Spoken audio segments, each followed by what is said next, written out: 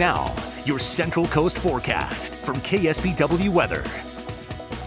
This is Phil Frame in for Gina DeVecchio, and as we take a look at Skycam 8, the sun is up. And this is looking south from Salinas, and you can see we have several layers of clouds, and the air looks to be pretty clear. Now, right now at the Salinas Municipal Airport, the temperature is 57 degrees.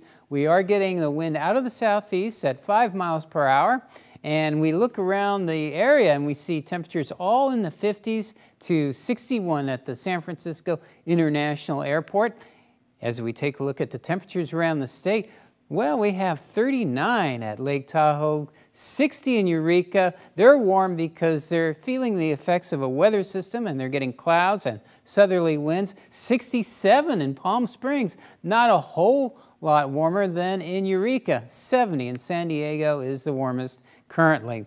As far as the temperatures later today, you can see that autumn is creeping in. We expect a high of 69 degrees under cloudy to partly cloudy skies in Redding, 62 in Lake Tahoe, 93 in Palm Springs, not even close to 100 degrees there. And this is something we have not seen in quite some time, and that is satellite or actually radar imagery. We have radar returns moving into Northern California.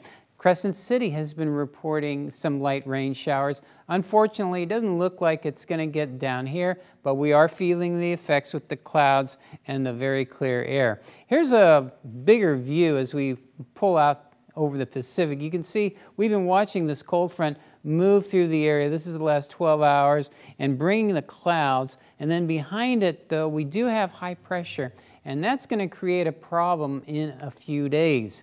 This is the situation according to Futurecast, and you can see that we have lots of clouds and we have the rain showers over the northern part of California.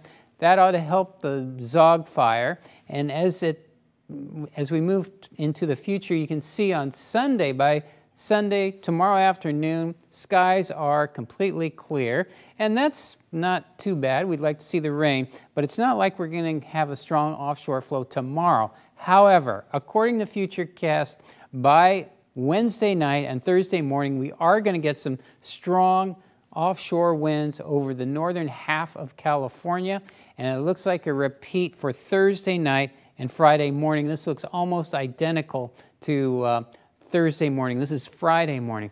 So we may see the red flag warnings go up, and it's a very touchy situation. But until Thursday morning, it looks like we're in the clear, so to speak, with regard to strong offshore winds, like we're not going to have any until then.